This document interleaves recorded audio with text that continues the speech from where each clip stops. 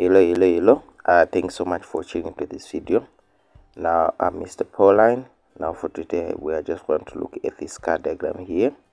So we're just going to be discussing which car goes second. So the questions ask which car goes second, right? So before we begin, please do make sure that you give this video a like and also subscribe to this channel if you think that content like this is very helpful, and also forward this to your friends so that they can also receive help from whatever it is that we are doing here. Without wasting much time, guys, let's begin. So the question asks which car goes second. So we're looking for the car that goes second, and we have three cars here: car B, car A, and car C. As you can see, car A is coming to a giveaway sign.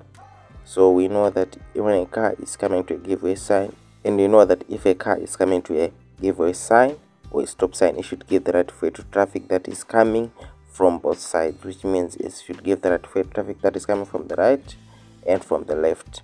Okay, so what that means is that car A is automatically the last car to go, but here we want to figure out which car goes first and which car goes second, and we've already established that car A goes last because of the presence of the giveaway sign.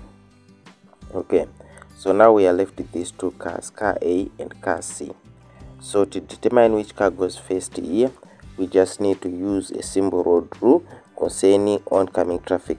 So oncoming traffic, we say oncoming traffic is traffic that is oncoming. When we say oncoming, it's coming towards each other, right? So they are facing each other. As you can see, A and C, they are coming towards each other. So that's what we call oncoming traffic. And for oncoming traffic, we say that you do not turn right in front of oncoming traffic. So that's the road rule that we're going to use. Do not turn right in front of oncoming traffic. Okay, so between these two cars, one of the cars has to go first. Okay, so how do you find the car that goes first?